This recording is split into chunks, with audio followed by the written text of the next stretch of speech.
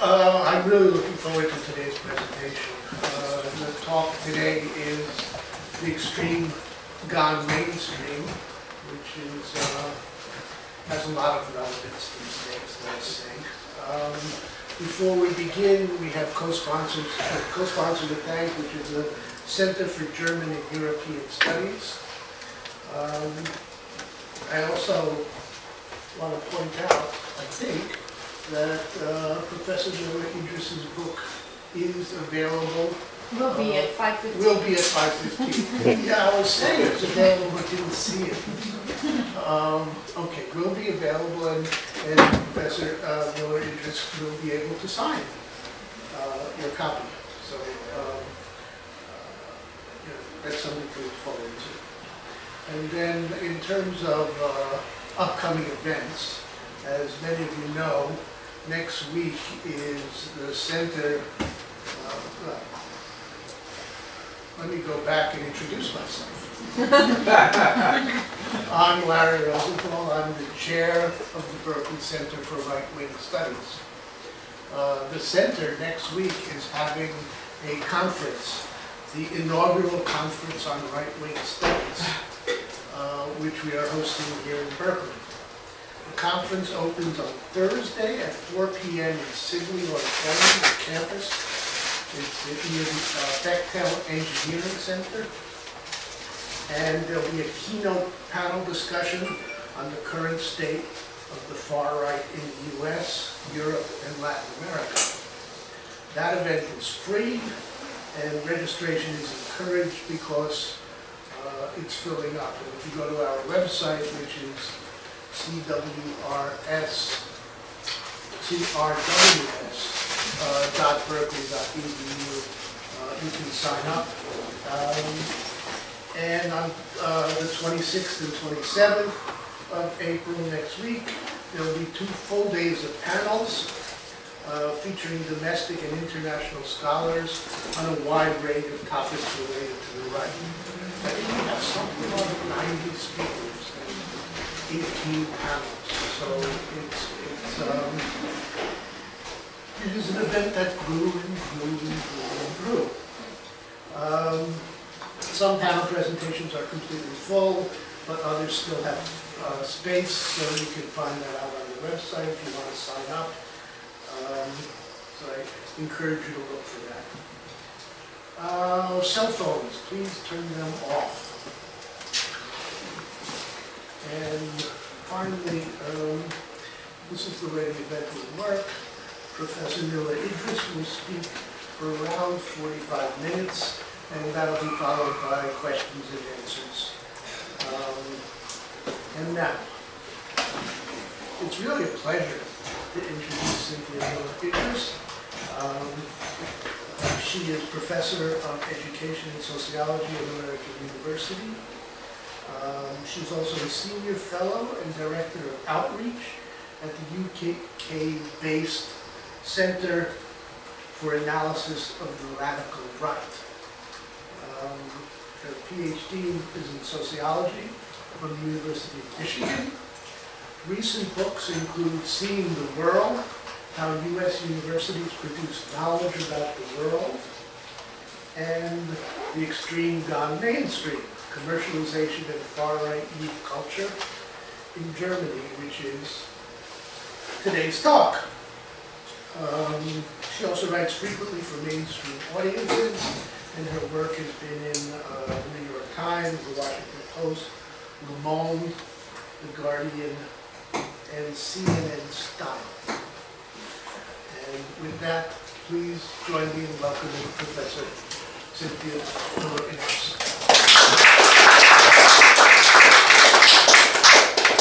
Thank you all for coming. Thank you, Larry and Christine, for having me. I couldn't be happier to be here.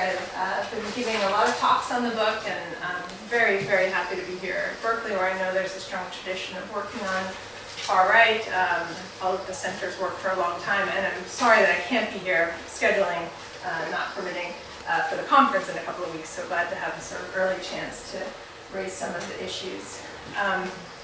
Two caveats before I begin. One, This is a largely image-based project, and there are a lot of offensive images, so I like to say that right up front. I think I talk at length in the preface about why I think it's important to study that which offends, and the dilemmas that I faced doing that. Happy to talk about that in question and answer. And the second is that I'm an outsider in Germany. I mean, I was a German studies major. As an undergrad, I spent about a quarter of my adult life living there through my 20s and 30s, and had a prior book from Germany and worked extensively with colleagues and experts there. But I think it's also important to acknowledge that I lean very heavily on my German colleagues and experts and friends to help me out with a lot of the decoding, and happy to talk about that process as well.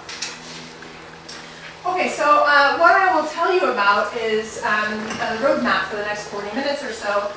First of all, how the archive visit that I originally went on in 2009 turned into a quest, a 9-year quest before this book was completed.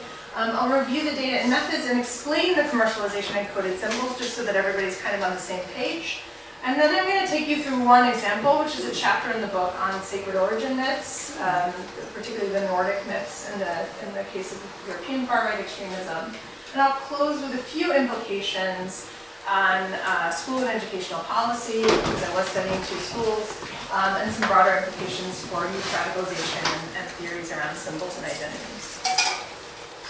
So I stumbled on this project when I was in Berlin in 2009 for a conference, and the editor for my first book asked me to see if I could find a photo for the cover. The book was about to come out, they didn't know what to do. They put the art department in touch with me and said, you know, could you, while you're over there, see what you can do about an image for the cover? And so I went to an anti-fascist archive that I had worked with for a long time while I had been doing the work for that book. And they put me in touch with 3 photographers, professional photographers who track the far right in public settings throughout Germany, at marches, at commemorative events, concerts, all public events. That's important because of the German legal issues around photos. But these were across the country, over 10 years of images, thousands and thousands and thousands. And they all gave me access to their archives to look for a cover photo for the book, which they would be paid for. And while I was looking through those images, you know, I had been working in vocational schools where the far right was a challenge for teachers, and I was quite familiar all the way up until about 2004 when I had left Germany for a 5-year period with this set of kind of aesthetic representations of the racist skinhead, which you're probably familiar with, the shaved head, the tall black plain people, the combat boots, the bomber jackets. I then left Germany for 5 years, was trying to make tenure, had 2 babies, right? It was just a busy time. I didn't make it back to the country, the longest I had ever been away from it in my adult life. And while I was away, as I started to realize, looking through the photographer's images, the aesthetics of the scene had radically changed. So that was extraordinarily obvious to me, having been absent for a few years from a place where I had spent so much time, that all of a sudden there were brands coming on the scene, one brand in particular you'll see here, that kind of struck my interest, that were using brighter colors, a different kind of aesthetic appeal, iconography, using symbols, and it was showing up all over the place. So I went back home from that trip, that archive trip, just sort of stunned, right? I couldn't let it go, actually, for a while. I started looking into finding that there were other brands, understanding how some of the brands were using coding. For example, this t-shirt that says Reconquista, Spirit of 1492, in reference to a Spanish pogrom against Muslims in the Middle Ages, sometimes not using coded language at all, but putting phrases in English, for example. And that there were a range, I discovered, of a range within the aesthetics, the fragmentation of the aesthetics, rather, of kind of some that were a bit preppier, some that were more alternative, different kinds of models, tattoos, piercings, and also a use of contemporary political messaging in some of the clothing. So here you see this t-shirt that says "Send them back," Fortress Europe, illegals go home, it says on the back. one of the things I want to point out about this is that it's a 30 € t-shirt, right? So this is not cheap. It's about $30, $35 depending on the exchange rate. It's very high quality clothing. Comparable here, I would say, to something like an Abercrombie & Fitch or a J. Crew. Very well made, nicely stitched. Often kind of that, you know, the equivalent of, instead of a screen printed t-shirt that you would have that might say Berkeley, that stitched, embroidered kind of t-shirt, those heavy, well-made cotton. They sit well, they look nice, and they are not cheap. So I literally went back home and woke up kind of blinking in the night thinking about this. It was a terrible time for me to begin or consider beginning a new international project. I was in the middle of data analysis for a large-scale national project on universities for the Social Science Research Council, which is this other book that Larry mentioned that just came out. I was the lead PI on that. I was supposed to be responsible for it. I had, as I said, already 2 babies in diapers. It was just not a good time for me personally or professionally to do it. And so hands down, this was the most affirming experience I've had as an academic because I just couldn't let it go. And when I say it was a quest, I mean, I literally couldn't. I took my kids learned German, we moved there. They went to school there for a year. I mean, my whole family had to just fall in line and follow my obsession with this project, which started with the photographers. So initially I thought, okay, let me do I can do an image project, right? That's not going to take me overseas. My family can tolerate that. These photographers were phenomenal, gave me full access to their archives. I took a whole sabbatical year and built an archive of 3,000 or so images, and I say or so because it just never really ended. Sourced from those photographers, but also from archives in Germany and the US to trace some of the symbol usage backwards, and then screenshots of all the major brands. And also at that same anti-fascist archive in Germany, they had all the original product catalogs from the times of their origins before they went fully online, and so I digitized all of those backwards. So that wasn't enough to staunch the obsession. So I did get funding from the Spencer Foundation to do a multi-site comparative research project in 2 schools in Berlin, both for construction trades. Partly why that was so fascinating was because by chance, there are only 2 construction trade schools in all of Berlin. One of them, by chance, bans all ideological symbols, logos, and brands. In fact, the young people have to sign a code of conduct when they come into the school that says they won't wear these, and it has images even of the brands and the logos. The other doesn't, and the other doesn't because they believe it's undemocratic to do so. So there was this kind of, and they don't choose which school they go to. So you get this kind of quasi-experimental design. And I was interested in understanding what the impact of that ban would be. Oversampled occupations with high far-right engagement, which I knew from my previous research that the scaffold builders and the concrete layers had very high or higher rates of far-right engagement among the youth, and so by going into those classrooms to ask for volunteers for interviews, I was more likely to get young people who were a part of or familiar with or engaged with the far-right. And so ultimately did 51 interviews with young people, 11 with their teachers and principals. Those 11 interviews I just used as illustrative or sort of descriptive data about how teachers are responding because there weren't enough, but the 51 interviews ended up being really informative. And I should say they're aged 16 to 39, which is a huge span, but 2 were older interviews at 39 and 34 who were returnees to a new field of training after having gone through some sort of hard periods of time in their life. So without those 2 in there, the average age is 19. They were mostly 16, 17, 18, 19, 20. But those 2 were really fascinating in and of themselves because they talked about the far-right scene in the 80s and 90s as well, and that told me a lot about how things had changed. I will talk about this in question and answer if anyone wants to know about the analysis, but I use Atlas TI, which is a software program to do the image analysis and all of the interview transcriptions as well. So very briefly, I just want to say something about symbols. As I started working on this project, one of the things that interested me in it was that theoretically most scholars had tended to position symbols themselves as kind of support roles for social movements, as not having autonomous power on their own. And it also seems, within the sociological literature anyway, to have positioned economic objects as more reflective and derivative of other social processes. Like, issues of social inequality, seeing material objects as the end product of an unequal production system, rather than as having some kind of constitutive power in and of themselves. So that's going to make more sense after I go through what I have to argue, but part of what I wondered is, could these objects have power on themselves? Might there be a role in the radicalization process or pathway for aesthetic, on the aesthetic side, much as we know there is on the music side, for example? Is it possible that they're not just supportive goals? In work on extremism, most work on the far right up until that point had worked on formal organized social movements and political parties. There's some work on political, on cultural spaces, mostly from Pete Simi and Kathy Lee and Mabel Berezin, but not anyone who had looked at the clothing itself.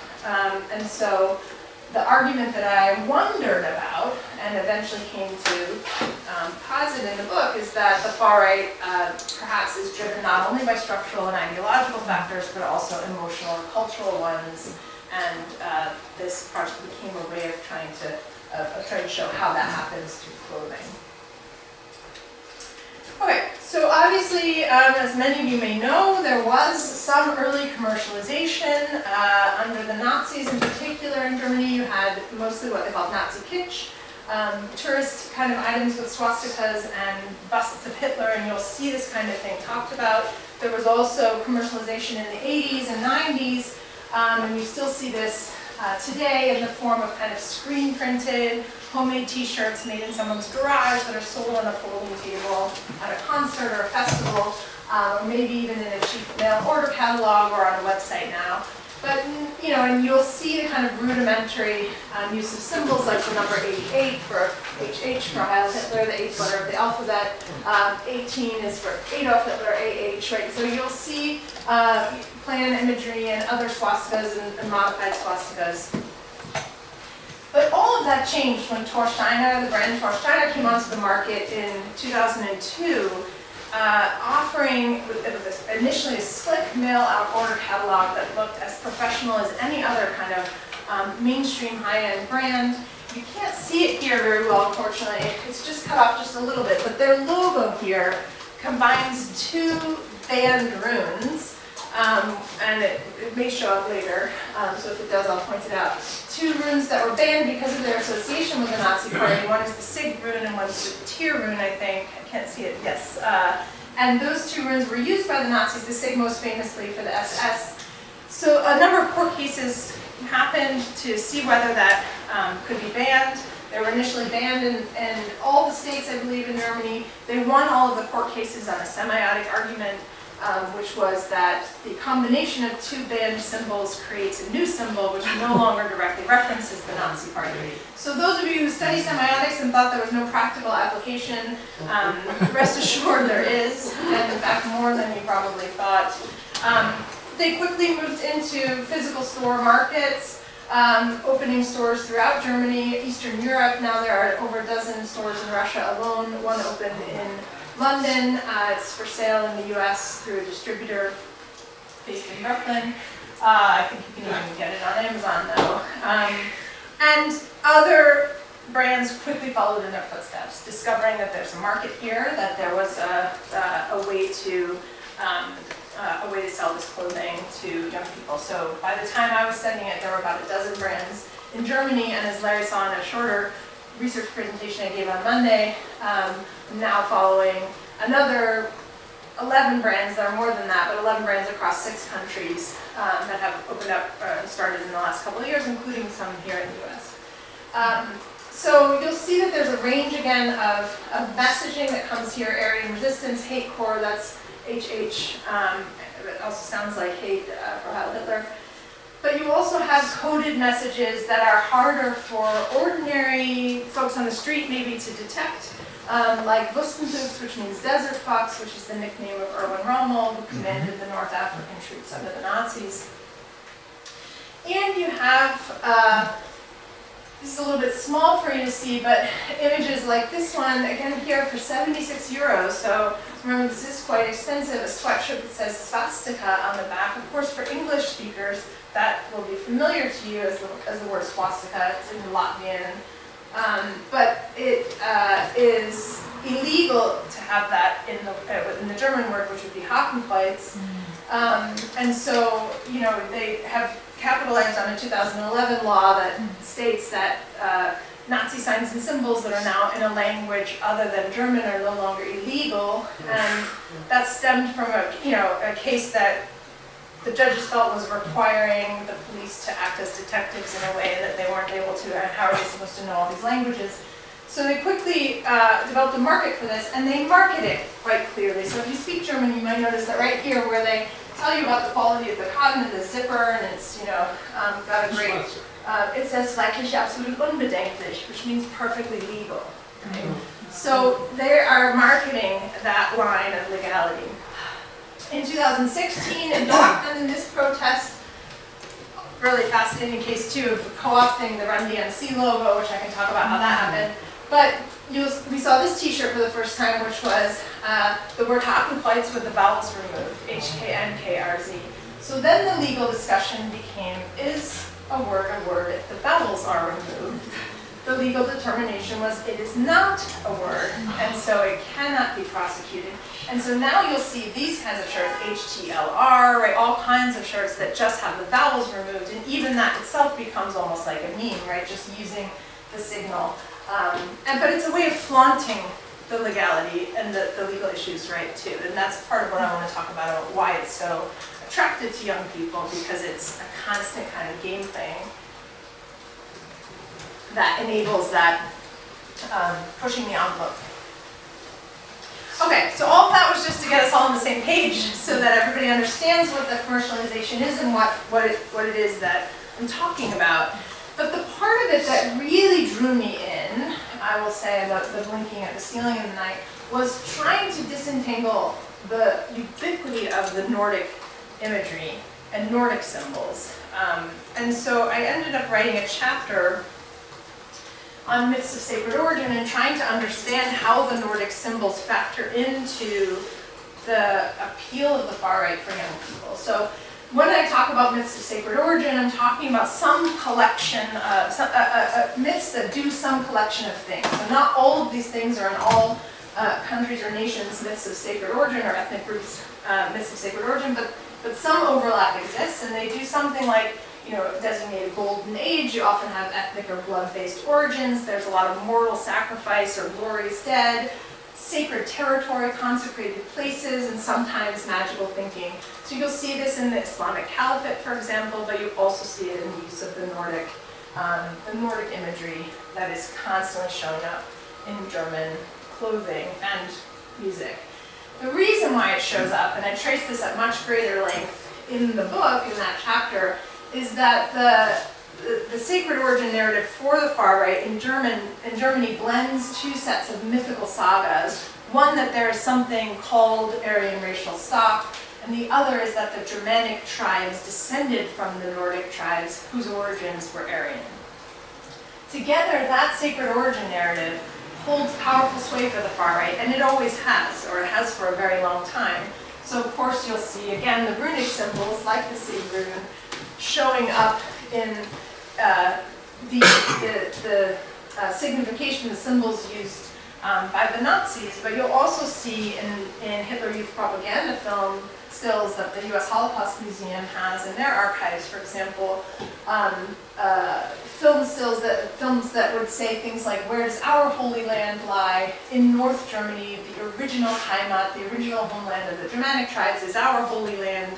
The Germanic tribes were the oldest sailors, they built the first ships, Vikings discovered Iceland, Greenland, and America.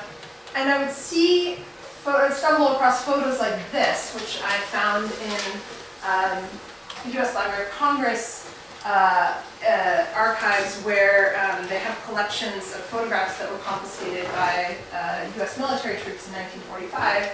And you'd stumble across things like this, which show young people or Hitler Youth in Germany building Viking ships, right? This was just a very common kind of thing.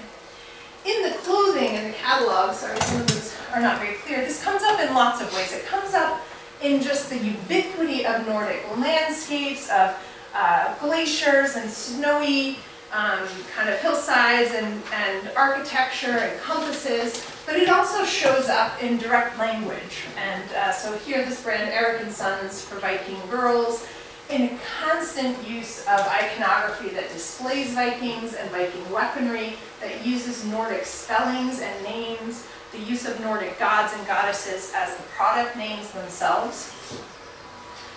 In this sweatshirt from Torsteiner's children's line, which is thankfully now defunct, they have the actual runic symbols spelled out across the whole sweatshirt, and it says, you know, Torsteiner, know your ABCs, right? So your ABCs are the runic symbols, and it's Futars, right? So Nordic names of the products. And, you know, again, Nordic storm, Viking brand, you'll see legends and heroes and symbols constantly displayed. You also get even sometimes the text of, and it's 35 euros, this t-shirt, you'll get the text that does a little more instructive kind of legend, or linking legends to some of the ideologies. So this one says, right across the side of the abdomen, the wind howls like hungry wolves, Wotan, that's a Nordic god, and his wild army fly over the forest and the meadows, and this way the hunters hunt all around, the rage riders will knows the way. And the t-shirt is called Rage Rider. So again, a lot of that anger and emotive stuff folding into kind of the legends. And this iconography also got messed up in the slide, but this brand, Ansgar Arien, whose tagline is Patriotic Ink, their catalog cover from this year said, in this time without honor in which old values don't hold true anymore, Ansgar Arien stands for loyal friends, old heroes, Germanic gods, and true ideals. So you have this kind of sense of integrity, of honesty, of loyalty, of emotions that are carried through the clothing.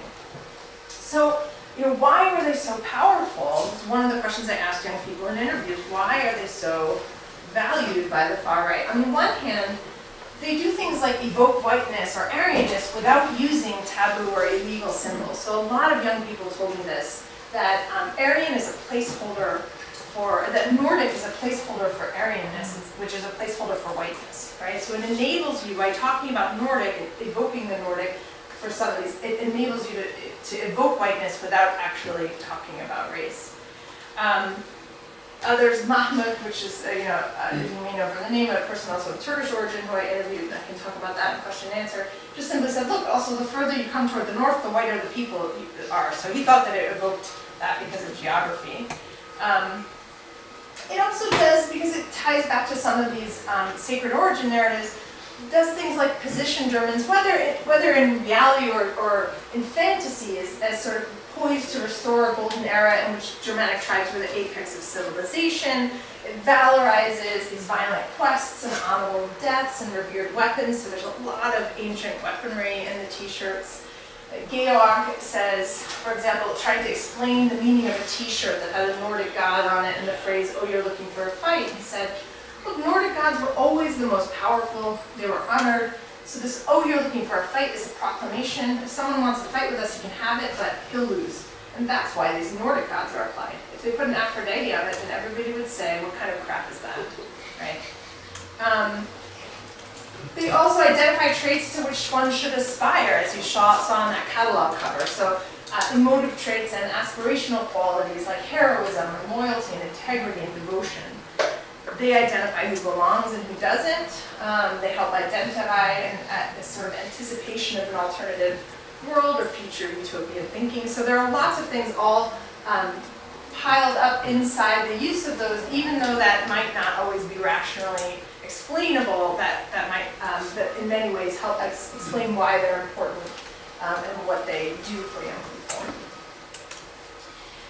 So overall, that's just a chapter on Nordic myths, but overall in the book, what I argue that the brands do for the far right is a series of things. But one is they grant access.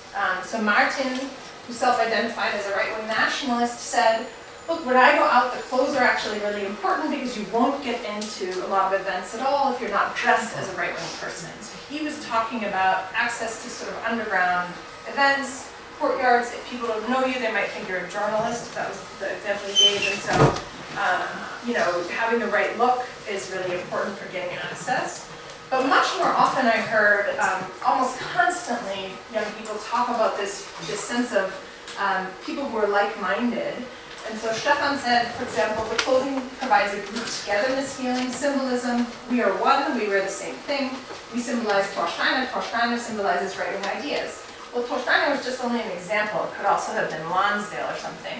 This is a complicated things I've included, but Lonsdale is a co-opted brand, so there are brands that are also co-opted that are not deliberately being sold for the market. But Lonsdale got co-opted in the 80s and 90s because when you wear a bomber jacket zipped up halfway over the logo Lonsdale, it shows NSDA, which are the first 4 initials of the Nazi Party, NSDAP.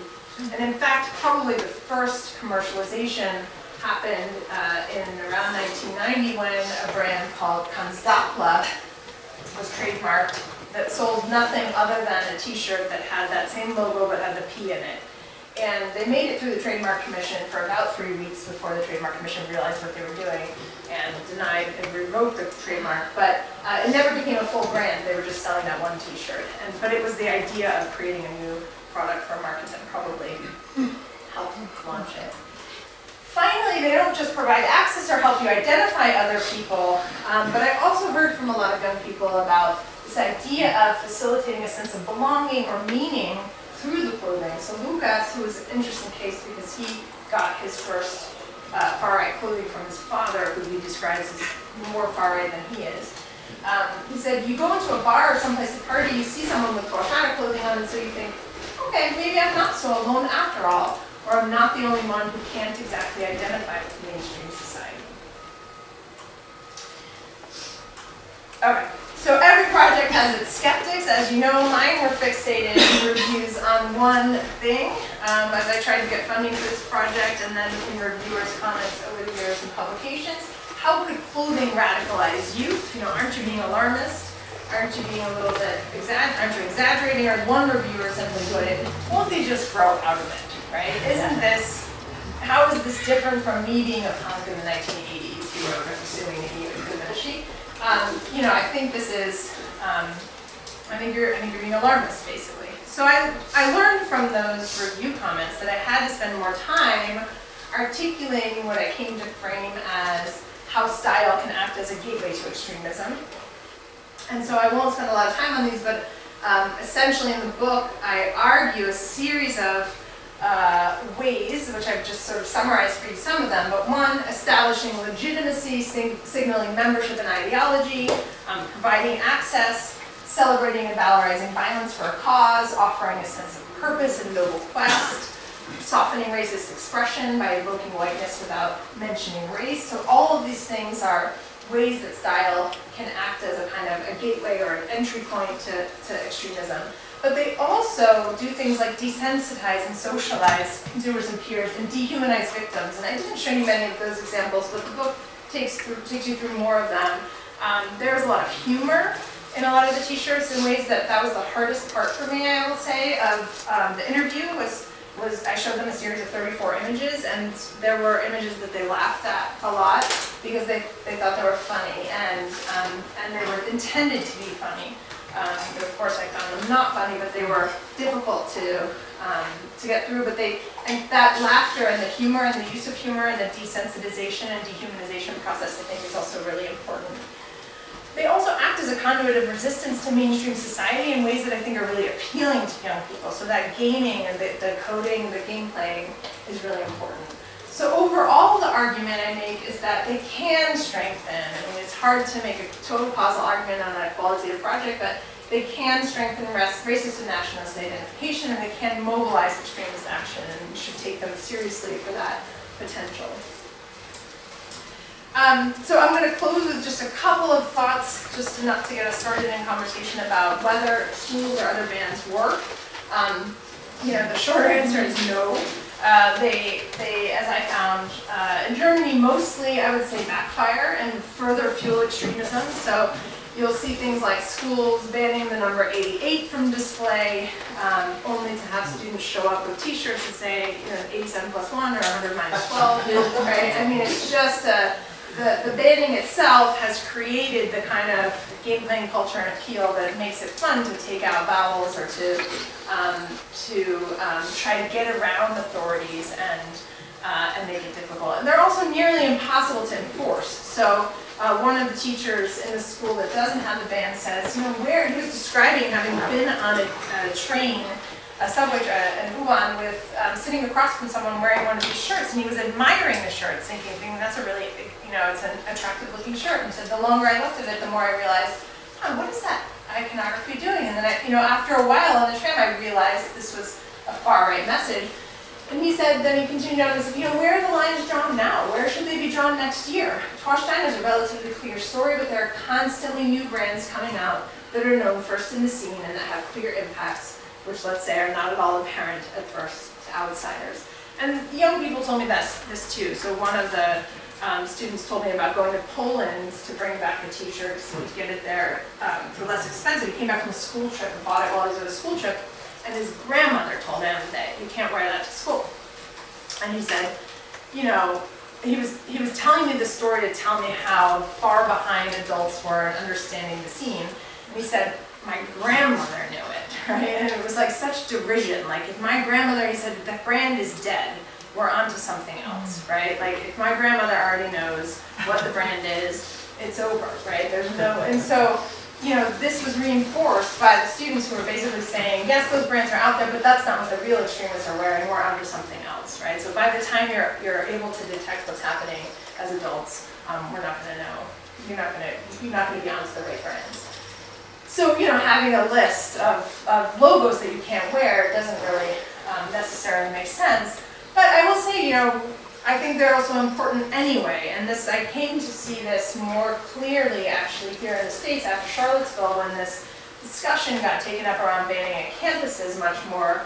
And here, I'd be fascinated to hear, you've been right at the heart of it here at Berkeley. But I think one of the things the bans do is that they assert and defend institutional values and show where the line in the sand gets drawn. So another teacher said, look, school has to be a place of neutrality, and it's important that it be that for everybody. So I came to see the bans as having symbolic importance for everybody else, right? So in other words, they're not effective at addressing or treating or preventing or intervening in right-wing extremism. They may even backfire and make right-wing extremism more attractive to young people, but they may be, the trade-off is that they may be really important for everybody else to set what the institutional values are, what the norms are, where we draw the line, what we stand for as a community. And so, happy to talk about that more, but I often get asked, by reporters now, what should we be doing? And the claim I always make is that the response I always have is, you have to weigh those two cardinal things. To conclude, I'll just tell you a little bit about what I say in the conclusion about what would better interventions look like, because I am also in a school of education, so I spend time thinking about this. In the book, I spend much more time arguing what the emotive kind of, the emotional aspects of the clothing messaging is, and so there's a whole chapter on masculinity, there's a chapter on the global symbols and different aspects of it that come up here. So I talk a little bit about, what do interventions look like that come up with alternative ways to address the appeal of calls to male strength, physicality, loyalty, integrity, belonging. So there's a pilot project in Germany that takes at-risk youth, youth at risk for both foreign fighting, or for joining, trying to fight for ISIS, but also far-right extremism, and pairs them up with firefighters, basically. The idea being that there's a kind of heroic impulse that's being, something being a part of something bigger than yourself. There's a partnership, an interesting partnership with martial arts instructors that's trying to kind of identify where pathways to radicalization happen and train those martial arts instructors to recognize and intervene. There's a video game in beta testing here in Silicon Valley that is trying to develop a really high quality game that the premise is, though, based on humanitarian mission rescue instead of warfare, right? So could you catch some of the same impulses but not have it be about enacting violence, but rather rescuing. So those are some of the kinds of examples, but there's really, this is a very thin area of work in terms of what works.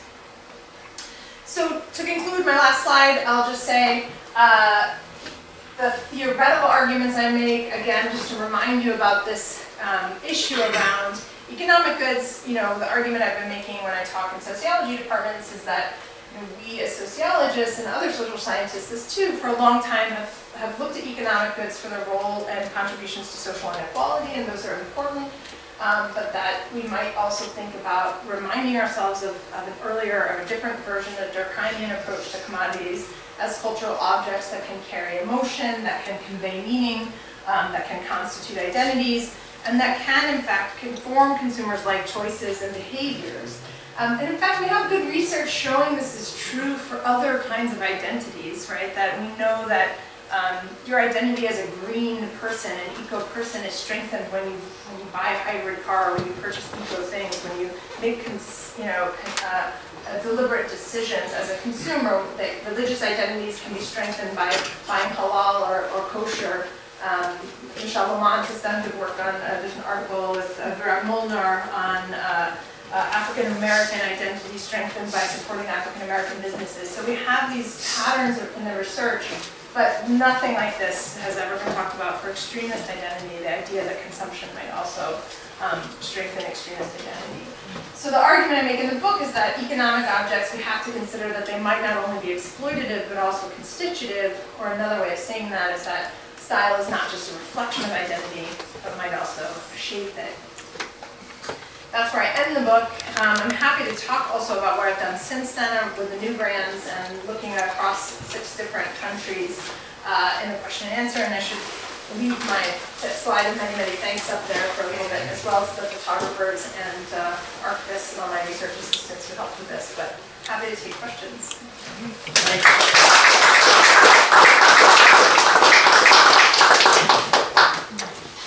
you. Thank you. Good. Went a little long, but No. Okay. Do people have questions? Okay, Aaron. Do you have any material in your book about people who are organizers, or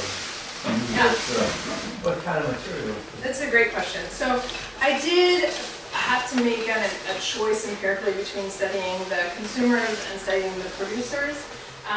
And so I didn't gather empirical data on the producers. I chose the consumers, in part because of access. I knew I could get access to the schools, and I suspected the schools would let me interview the teacher, or interview the students, and that they would talk to me because I'd worked before. And because by the time I decided to do the empirical research, I already used up my sabbatical on the qualitative, on the image work, so I couldn't spend, I knew I had to fly back and forth to do the interviews and the field work, although eventually we did move there. But, so the short answer is I also, the last thing I'll say about that is, at the time I began the project, Torsteiner itself, but also any brand, had only given one interview. It was in 2008 to one journalist, and I still remember that interview, but everyone else, it had been really difficult to get access to. And there are a couple journalists who I work with on this who did share information that I agreed not to publish, like when they were able to get access to one of the producers. But I had good reason, I think, to suspect that I wouldn't get access to them, and that it would be really difficult, and that I might not want to spend time with the producers. I think they're just, everybody draws their line in the sand about how comfortable they feel, going out to where they're producing this stuff and talking to them, although I would love to know how they're doing the coding and the research and the analysis. But I do in the book trace as much public information as I can, and through my colleagues who are anti-fascist activists who track, I have a whole section of the methods where I talk about anti-fascist sources in Germany. But there are pretty good watchdog organizations that have tracked what their profit margins are, for example, and where they came from, who owns them, what their relationships are to the far right. But it's not my own empirical research. It's relying on other sources. Can you draw on any information, people who have participated in these meetings? Or? Yeah. So so there are a couple different things. On the brands, there's a range, I'll say, first of all. There's a range of how engaged they are. So Tor Steiner, for example, this brand that started the whole thing, was started in 2002 by two guys, one of whom was said to have and known to have associations to the far-right scene, the other of whom was said to be just profit-oriented. In 2005, the profit-oriented guy bought out the other guy. So from 2005 onward, it became really just a, as far as anyone can tell, you know, a profit-making initiative that was also marketing itself to a broader range of groups. There are other groups with like Nordic symbols, right? So biker groups and heavy metal groups. I mean, there are groups that use Nordic symbols not in a far-right way, and that's important to understand. They were trying to market to a wider range of groups, but also knew very clearly what they were doing with the far-right. Then in 2008, the brand got bought by a conglomerate based in Dubai.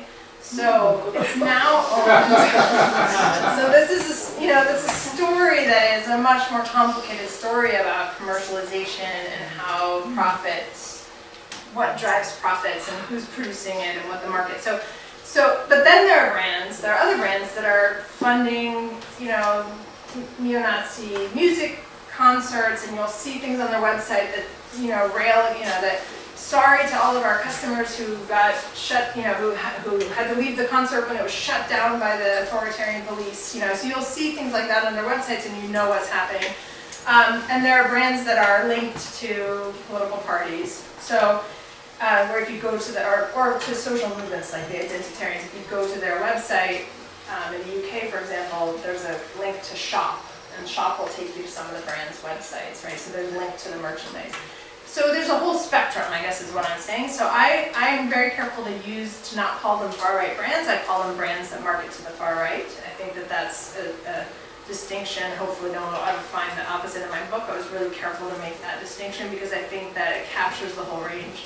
And in a way, for what I'm trying, the groups that the subcultural scenes that I'm trying to study, it doesn't even matter that much because I'm not interested in the organized groups. Those are important and there are a lot more scholars studying them. I'm interested in groups who I call in and around far-right scenes who are at the margins. I want to know how they get drawn in. Where do they move from the mainstream into the extreme? How is the extreme reaching out to the mainstream? So those kinds of flows, and I think this is one of the points where that happens. So I think the youth I interviewed also are, you know, only one of them flat out in the interview said, I'm a far-right nationalist. I developed a whole categorization with 12 stages to show, you know, 12 different levels of showing closeness to the scenes. All but 3 had what we call, a research assistant in Germany, and I call a significant degree of closeness to the scene. But, you know, they were former far-right, they said, right? They were, their brother was, their father was, their next door neighbor was, right? So they were good informants, and I deliberately chose those youth because I wanted youth who I thought would be good explainers of the phenomenon, but also the kinds of youth who might get drawn into it. And you know, some of them would say things like, I have that shirt hanging in my closet, but would not themselves say they were far-right, right? They don't see themselves as far-right, they just like the brand. So there's a range here, and I think that that's important to understand too, that I'm not the person studying the hardcore neo-Nazi, but I think this group is also important to understand. The last people you described, Yeah. that influence you to see it as a gateway. Exactly, and that's, you know, because I think that this is, I'm very interested, because I'm in my education role, I'm very interested in knowing where are the points where we might still reach and might still intervene. Yes, I think there are de-radicalization programs that are important and intervention programs, but when you're talking about prevention or early intervention, I think these are the youth where they could go, they flow in and out, right? So sometimes you'd hear in an interview like they've been in a party where people got arrested because someone gave the Hitler salute. You know, there were clues in the interviews to the kinds of scenes that they were part of, but then they also talked about having friends who were diverse or, you know, friends who are immigrants or, you know, so there's lots of contradictions in the way they talk, and I think I'm interested in that group of youth because I see them as young people who could go this way or that way, or might step into this and then some of them get radicalized further. And the way that this gateway can socialize them, what messaging can happen. Will some of them grow out of it? Of course. You know, I think even most of them will grow out of it, but not all of them, and even those who don't, I still think are important to understand for how they support and provide support even quietly to Christine. Yeah, I have a question about gender. I saw Yeah. like girly t-shirts, Yes, yeah. girls and boys, and a question about the dynamics in the school that you were able to observe. Are those kids dressing like that? Are those the cool kids, the popular Yeah. kids, or what? Or are they the marginalized ones?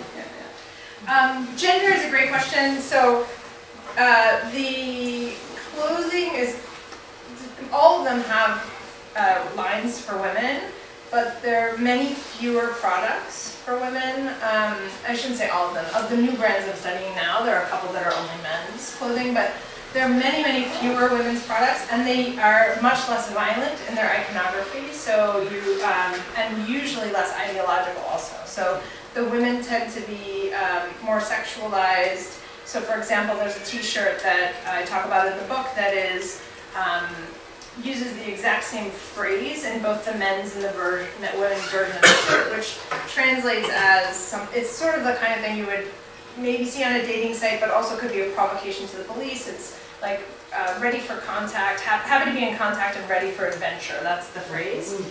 But in the men's shirt, it's the exact same colors, and it has red iconography, red spattered blood, right? So that is a violent message, right? And the women's shirt, same exact colors, but it's red peppered lips, right? So it's a sexualized message. So same message, same brand, but the iconography tells you what contact and adventure means. So, and then, in the other clothing, you'll see some of the brands that have a kind of still obsession with women's bodies and fitness, just as I don't talk about that here, the hypermasculinity and the fitness and the physical body, but I did show some of those images a bit in the previous talk this week. And you'll see some like in serving roles, like serving drinks, images of that kind of stuff. But it's much, much less. And that women do play a more active role in the movement. I also have an edited volume that came out this year on the far right. And so I know that women are playing a more active role across the spectrum in the far right, but this stuff is still very heavily marketed to the men. Quickly on the question of the coolness, nothing that I saw, but vocational schools are a little bit different. If I was in one of the middle schools, Hauptschule, Realschule, something like that, the middle level, maybe even in the gymnasium, I would see that. In vocational schools, they're spending 3-4 days a week on their work site, and then they're coming back for just a day or two a week at the school. So I think school culture issues are a little bit different in the vocational schools in terms of, dynamics about coolness or groups or cliques, because they're not quite, I wasn't able to see it anyway. And it wasn't ethnography, so it was not an ethnography, so I wasn't hanging around as long as I would have liked to.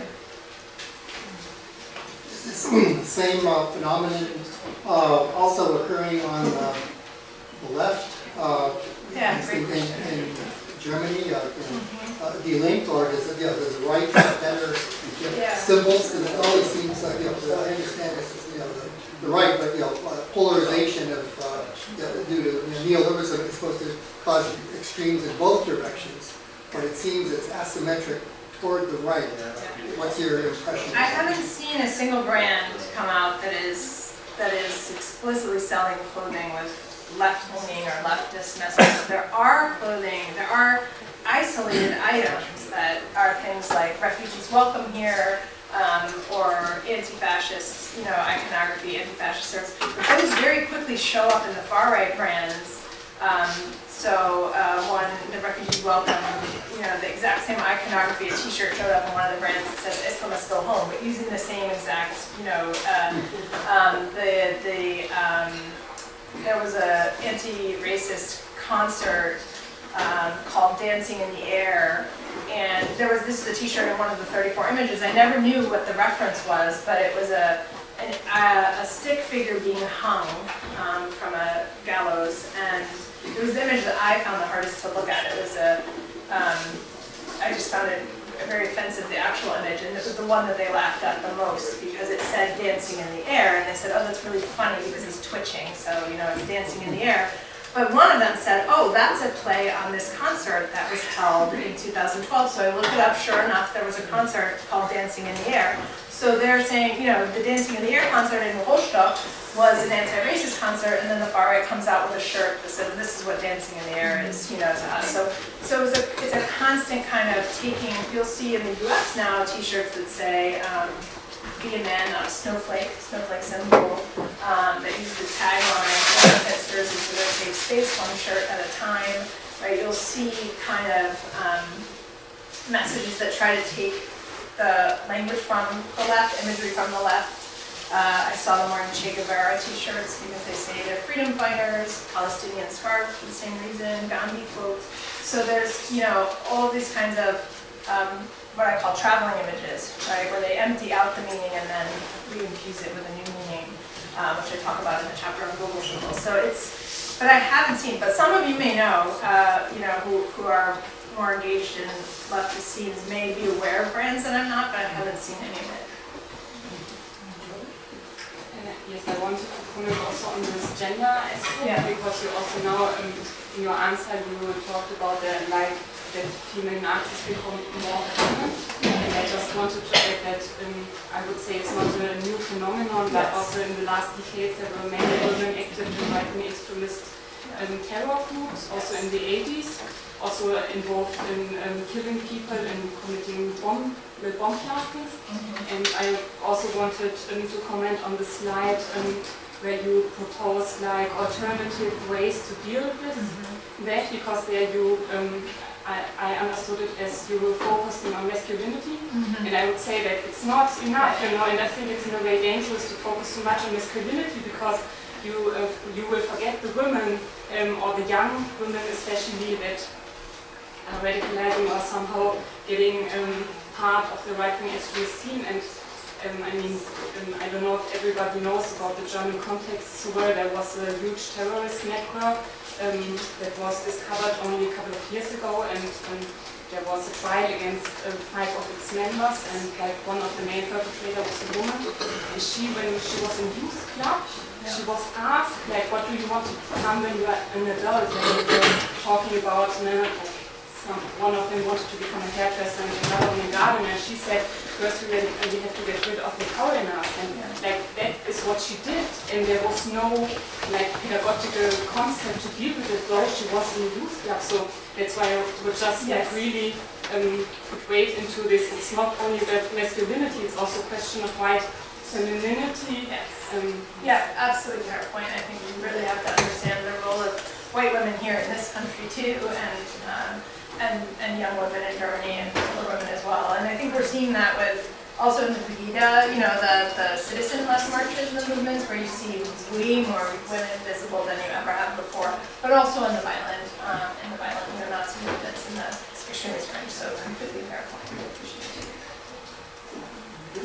Yeah, I want a lot of what I want to ask you about has been touched on by a few different people and by you, but what I kind of found missing was the whole other side, which would be, why are they accentuating their whiteness? So one question would be, like, to what extent has maybe an influx of non-whites, refugees, maybe more educated people, that kind of makes a lot of white people, which we see here in this country too, kind of wonder, well, when do I get mine?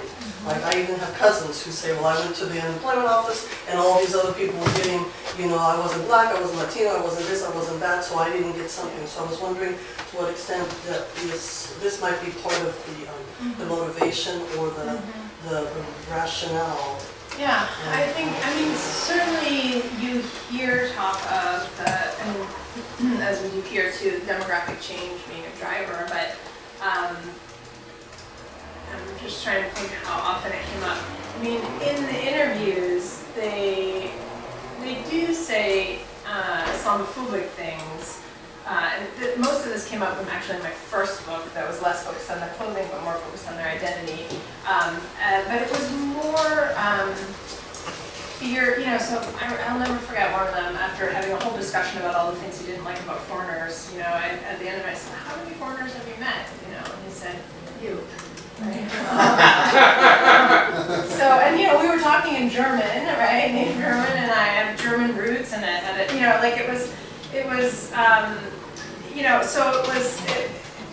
there's a lot of contradictions in the way their lives work, and that's changing, of course. I mean, there is much more diversity in their lives and in their schools than there was when I first did that first books research almost 20 years ago. But I would say, if I had to characterize in one sentence, the rationales, it would be that it was contradictory, chaotic, and not logical, right? Their logic for the ways in which they felt wasn't really tied to factual information. It was emotionally driven, based on their perception of things that were changing, but they weren't rooting what they were saying in arguments about change or arguments about demography. It was about the smells on the streets, or I don't like the street sign being in that name, right? In a different language. And you know, one of the things I think that I have critiqued the Germans for before, but I have so much respect for the German teachers, and they have been my allies all along these 20 years. But the teachers and the schools have been for a long time very focused on a strategy called argumentation, which is how to provide teachers with accurate facts to counter what's being said in the classroom immediately. And I think that's important, and you know, they need to know what to say if someone says Hitler's not so bad, or Hitler wasn't so bad, or refugees are fleecing the social welfare system. Like, this is how you can immediately respond, and there's a lot of good training to do that. But I think it's as one teacher said to me, that this is it's cosmetology instead of medicine, right? That's the way she described it. We're just papering over, you know, we're just trying to clean it up, but we're not actually, you know, intervening. And out of frustration, like feeling like we don't have any tools to really understand how to do it. So on the flip side of that, would you say that that it's not necessarily that they're marginalized against foreigners, but maybe class-wise, because these are all working class, so they don't fit into the mainstream white, educated, that have power? I mean, I would say that one of the things I had to add in both my first book's interviews and in this interview was a code for the interviews called Hard Lives, which just describes, because I was stunned at the casualness with which they talked about, and this isn't to say that everyone who has a hard life goes down this path, but, you know, one of them talking about his friend, his really good friend who's a really hardcore neo-Nazi, and he said, well, he's had a harder time than I have. He's been in prison way more times than me, right? And so, then he's like, I only went once, I learned from that, right? And, you know, those kinds of things, drug overdoses, you know, absent parents, having to raise their younger siblings when they turned 18, you know, returnees, not getting into programs, not, you know, so again, those aren't excuses, but these are definitely young people who have traveled difficult paths and haven't been exposed to a lot. And the ones who talked about, and again in my first book, the number one thing that drew them away from the far right was extended, deep, long interaction with someone who's different from them. Their brother married someone from Vietnam, their teacher was Turkish, they sat next to somebody in class who was from Bosnia, right? And over the course of years of engagement, they had their assumptions challenged in ways that took them away, and they realized that their ideas were wrong. But you know, that is a hard thing to scale up. So that's, you know, those are dilemmas that I think about every day thinking about interventions. Spencer, you've been waiting so patiently. I had two questions. Well, the answer to your other question about brands and the leftist brands, the left has a critique of commodification, right. and the far right likes national capital, and so you know, people on the left would like remove brand logos and stuff in the past. Right, of course. I was curious about two of the concepts you used. The first is whiteness. You use whiteness as Aryan and Nordicness, and that's not my experience in Germany or Europe, that they tend to have national racial identities, and that Aryanness can even be counterposed, especially to Slavicness. And so you can't take American concepts of white and transpose it there. That it's a very different thing. I mean, they do have a concept of pan-European whiteness, but it's different than they're usually talking about, especially if you say Aryan. The second is why you talk about youth culture and not counterculture. Because when I watch this, I'm like, well, that's skinhead stuff and that's soccer stuff, and this is maybe these people aren't countercultural at all. Like in New York, the far-right skinhead scene, which would basically be the people wearing these brands and stuff, they're in their 20s and 30s, and the older ones are like in their early 50s. And so it's not, the countercultures are multi-generational, and so I'm just curious about how, some of this stuff you talk about, I'm like, well, that's true of any counterculture, they're like wanting a belonging. Yeah, that's a great question. Do that with anybody. So what's the relationship there? Really good questions. So on the second point, I should give more thought to that. I think that because I am interested in schools and school-based interventions, I've been thinking about youth for a long time, but using youth in a wide, like all the way up to at least through the 20s, right? So a long tail. And then that's why these two 34 and 39-year-olds were really, I keep them in there. I could have removed them. We did remove them from the sample from one article because the reviewer was like, these aren't youth, right? So I just took them out, and then the sample was too small. It was 49, and the average age went down. But, you know, they talked so much about their youth also, and a lot of what they were really informative about how they became engaged. One of them said, for example, that he didn't know anybody who wasn't far right when he was growing up, right? Not a single person. And so, you know, just everybody at school, everybody he knew, all of his older siblings and cousins and friends in the neighborhood. And so they're, you know, they're just, of course, there are whole neighborhoods in Germany. That's a different kind of a thing than you have here. So I don't have a great answer to that, but I want to think about that more. I would say, you know, my predominant interest is in youth, but is this youth-based or is it counterculture-based? I think. You could have found many people that age too. If you were more for Yeah, probably. I think it's harder to get access. Well, anyway, it's also a question of how the sample worked out, like who said yes, right, and who stood up. And the first question, yes, I think about this a lot, and I may not be 100% right on that. I think that their conceptions are nationalist in terms of race, but I do think that there's something to the broader claim about how Nordic symbols get used in a kind of pan-Aryan, pan-white kind of way of thinking that is different than just nationalist German. Because these, you know, they're selling these across multiple countries, and they're selling them across Eastern Europe, so I agree with you that that is the accurate way to think about it, but I'm not sure that's the logic that's in all of their heads. But I'd love to talk to you about that more. And that gets back to I'm not sure either. Yeah. I'm like, with Slavs become white there too? This gets back to this question about how logical are they in their thinking, right? And I think that the way they talked to me about it, that's the way the analysis panned out, but it could be that, of course it could be that I overlooked something, but I also think that that they're not as tied to historical ways of reasoning as we might think. Although, of course, the shirts themselves are very rooted in history, and a lot of the shirts are used, you know, refer to things. I mean, I had to go to a lot of history books to decode. There's an incredible depth to a lot of the references, which from World War II that are hard to detect. So these are not stupid, you know, stupid codes. There's a lot of smart iconography. I think that's one of the other things about underestimating both women and the far right in general for how a lot of the intellectual things are. Yeah, a couple of things. Thank you so much. It's really stimulating on a lot of levels. So my background is in community psychiatry. So you just alluded to something a couple of minutes ago when you quoted one of the teachers about cosmetology versus getting deep. And as a public health person, I'm always interested in primary prevention.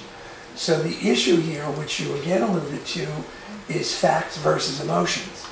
And we have a great retired professor here at this university named George Lakoff, who has written profoundly on this subject. And to me, what's of interest is how do these kids start out emotionally? And there's a lot of literature here about people coming into young adulthood and adulthood migrating to the right because they're damaged goods to begin with, quote unquote. You could say we're all damaged goods under capitalism, of course, but some are more damaged than others. And in Germany, it's my understanding that a lot of the right-wing stuff happened in Eastern Germany first, when they were coming out of communism, so-called. And I wonder if that's still true, whether it's migrated west into Western Germany as much.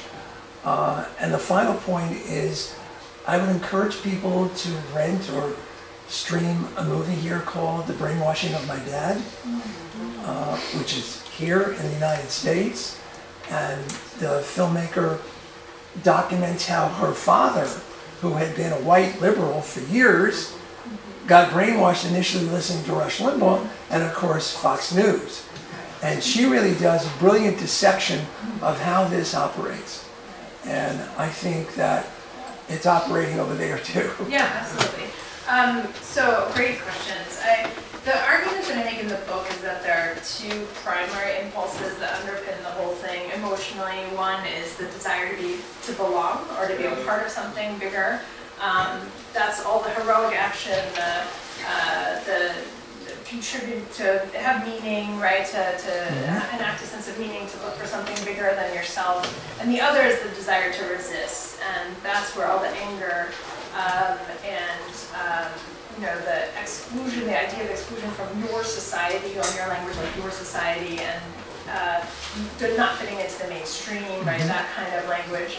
A lot of the product names use the language of rebellion. They use words like rebellion, resistance. You have, one of them had a tagline. Its tagline was Widerstand ist anziehen, which means, it's a play on words that means resistance is attractive, but also resistance is wearable, right? So it has a double meaning. That's pretty capitalist. Really smart, right? And so, those two impulses, I think, are captured in a lot of the messages that come across the clothing, and I think explain a lot of the appeal. And one of the arguments I try to make is that, but then it's not that the ideology doesn't matter, but those emotional impulses might draw people in, that's the gateway, and then the ideology is there, right? The ideology comes through when, also in the dehumanizing and the desensitizing, the socializing toward messages. Sometimes the image on the iconography itself has no ideology, but the text on the website, so you'll have a shirt that just has an anchor on it. But then the text on the website says, are you as sick of the migration craziness as we are? Well, then throw down the anchor, raise the borders, batten down the hatches, right? But there's nothing. You're just walking around with a nice, it looks like you'd be on Martha's Vineyard. It's like a blue washed, like acid washed shirt with an anchor, and sold by a company known to market to the far right. And so. So I think those two emotional impulses really have to be understood for the ways in which they layer into and draw people into the ideology, which is the gateway or access points or whatever. And the second question was also really interesting. Oh, East, yeah, I always get a question about East and West. So, the thing about the data in Germany on the East and the West is that the data shows that far-right attitudes are higher in the East, but violence is higher in the West. And so that has historically been the data. I haven't checked it in the last year or two, but I think it's important to understand it as a phenomenon across the country, and that it can't be reduced to a problem of the East. I will say that the East is targeted more heavily for the marketing, and most of the stores from this one brand, Torsteiner, are in the former Eastern states. And one of the reasons why Berlin was particularly interesting to me as a site was because the scaffold builders, there's only a few places to train to be a scaffold builder in Germany, and so you have to come for a residential stay if you're not local. So they come for 6-week stays from, to the Berlin location, they come from across the East. So I was able to interview young people from Leipzig and Dresden and other places in the East by interviewing scaffold builders, and then so that gave me a little bit more of the sense of what's happening. But again, these are small numbers. It's still a really qualitative sample to be talking about 51 youth, and so I can't really say anything about East or West definitive from this group. Right? Plus, they're all born, of course. These are all, except for the 34 and 39-year-old, they've grown up for showing unified Germany, but still very much marked by the differences, their parents and their parents' generation. Right, because well, an interesting thought that occurs, given what you're just saying, is that at the end of World War II, so Germany is divided, right? And so one could argue, and we know that a lot of Nazis remained in Western Germany. How much were they purged in Eastern Germany? Yeah. And then the multi-generation, the transmission through generation. Well, and I would say that came up much more in my first book when I was doing interviews in 1999, 2000, 2001. So young people were 10, 11, 12, at the time of the unification, and so they were very clearly, and teachers were still being paid differently in the same school, right? I mean, there were strong differences also from the teachers, and teachers had to go through 2 years of what was called resocialization training to be able to teach history or civics, which is what I was studying, the Sociology civics classes. So that was a very, very common theme then. It came up much, much less this time, but I think that if I were doing a bigger project and we're tracing something statistically, I'd have more to say. There's there are statistical studies that come out every year that trace some of this as well, which I talk about in the book a bit, but it wasn't a theme that was salient in the interviews as much as one might think. That doesn't mean it didn't have an influence, it just wasn't right in the front. Let me call for a halt, so that there's 1 minute left, so you can sign some books. Sure. Okay, So great. please join me in Thank thanking you. Professor Miller. Thank you.